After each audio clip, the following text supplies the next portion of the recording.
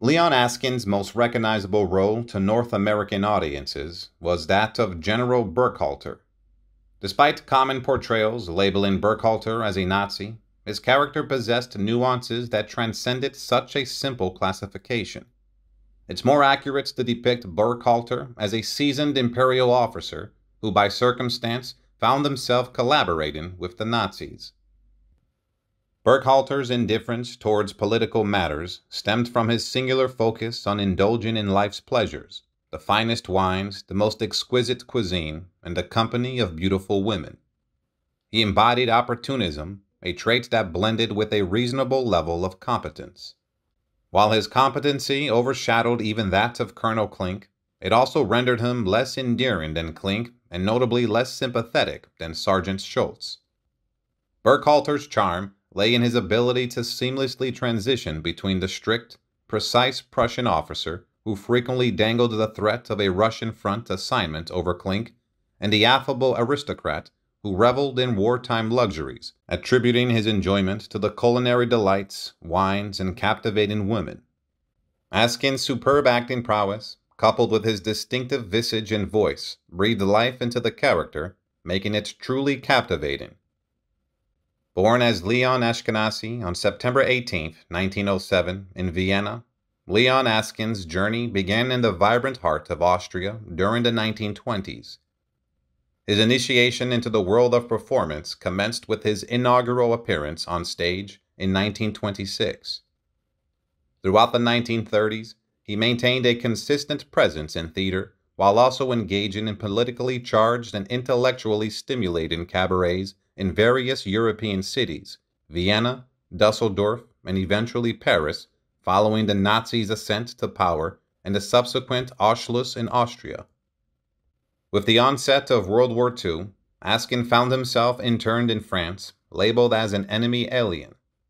In 1940, he made a pivotal decision by immigrating to the United States before the German incursion into France. He seamlessly merged into the theatrical landscape, assuming roles both as an actor and a director within Washington, D.C.'s Civic Theater. However, his directorial undertaking of Shakespeare's poignant anti-war piece, Troilus and Cressida, suffered the unfortunate timing of debuting on December 5, 1941. As the United States entered the global conflict, Askin's path took a new trajectory. Enlisting in the U.S. Army Air Force, he ascended to the rank of technical sergeant, contributing his writing talents to craft orientation materials for soldiers destined for overseas service. Eventually stationed in England, he became an American citizen during this period of service. As the war drew to a close, he embarked on a poignant expedition to France in search of his family. The shattering revelation awaited him. His parents had been dispatched to the harrowing confines of the Theresienstadt concentration camp, their lives ultimately claimed by its horrors. Resuming life in the United States, Askin redirected his focus towards directing, this time gracing the illustrious stages of Broadway. His influence extended beyond his artistic pursuits. He played a foundational role as a founding member of Actors' Equity. In February 1952, a transformative opportunity knocked on Leon Askin's door through Max Arno, a scout from Columbia Pictures. This marked a pivotal juncture as Askin embraced his maiden silver screen offer, securing a role in the production titled Assignment Paris. With this, Askin transitioned into the realm of Hollywood, etching his path as an actor within its glitzy confines, a trajectory that would endure until August 1993. His cinematic journey encompassed over 60 Hollywood creations, a spectrum that ranged from prominent roles to more modest ones. Yet, his distinctive contribution lay in being an accent actor, his command of English commendable, but not quite achieving the lofty purity of the language echoing within the walls of Buckingham Palace. Amid the Hollywood tapestry, Askin's collaborative endeavors intertwined with a constellation of luminaries. The likes of Doris Day, Audrey Totter, Danny Kaye, Gloria Swanson, Peter Ustinov, Gene Simmons, and other notable stars adorned his cinematic orbit. In the realm of sharing the screen with these towering figures, Askin perceived an intriguing truth. The magnitude of the star seemingly correlated with the fluidity of the collaboration. A testament to this dynamic manifested in the film Do Not Disturb, where his on-screen partnership with Doris Day burgeoned into an off-screen friendship. In 1955, a chapter of change unfurled in Leon Askin's life as he parted ways with his first wife, Mimi. Following the finalization of their divorce, he embarked on a union with Anneliese Ehrlich, a relationship that had been nurtured since 1952. As they bound their lives together, they chose to embark on an expansive wedding journey, a voyage that encompassed stops in Salzburg and Vienna. It was amidst these enchanting locales that destiny unfolded, showering Askin with film offers that beckoned his talents. Their journey's culmination was set in Hamburg, a city that held a fateful encounter. Ida Eyre, the proprietor of the Kammerspiel, extended an invitation to the couple. In a twist of fate, she sought an actor for Shaw's Mrs. Warren's profession. Askin, stepping into the role of Sir John Croft, exceeded expectations, thereby setting the stage for a remarkable trajectory.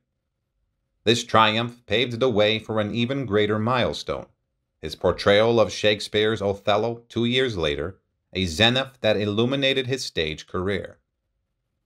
Resuming their journey, the Askins found themselves in Munich, where Askin's presence in Thiel's films Lulu, alongside Nadja Tiller, resonated triumphantly. From Munich's embrace, Vienna beckoned, specifically the hallowed halls of the theater in the Josephstadt, a venue he affectionately dubbed his alma mater. It was within these very walls that he breathed life into Beckett's Waiting for Godot, in partnership with the esteemed Otto Schenk. The early 1980s ushered in a period of relative tranquility in Leon Askin's life. During this interlude, he channeled his creativity into the written word, birthing the book Quietude and Quest, a literary creation that saw the light of day in 1989.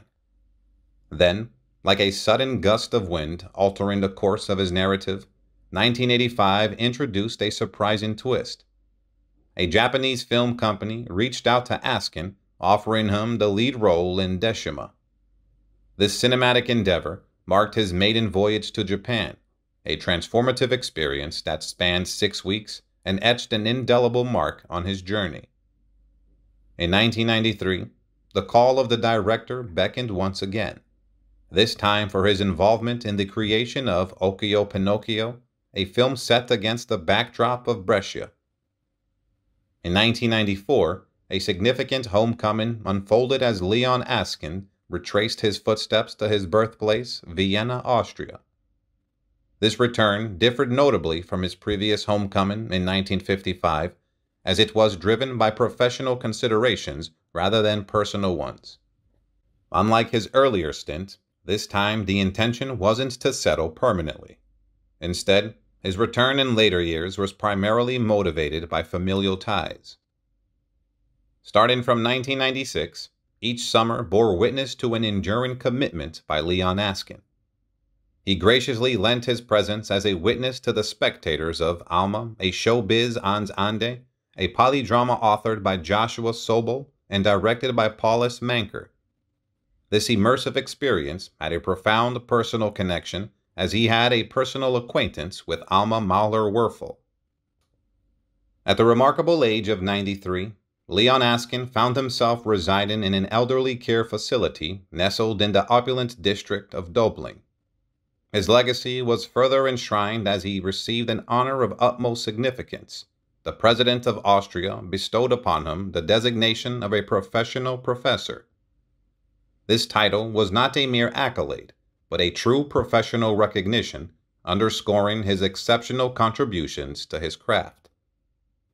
In 1993, Askin returned permanently to Vienna, where he continued to work occasionally in film and theater, with his last film credits coming in 2001. In 2002, at the age of 95, he married media specialist Anita Wicker. Regrettably, on June 3, 2005, Leon Askin's journey came to a peaceful close in Vienna succumbing to the embrace of natural causes. He had achieved the remarkable age of 97, a testament to the vitality with which he lived.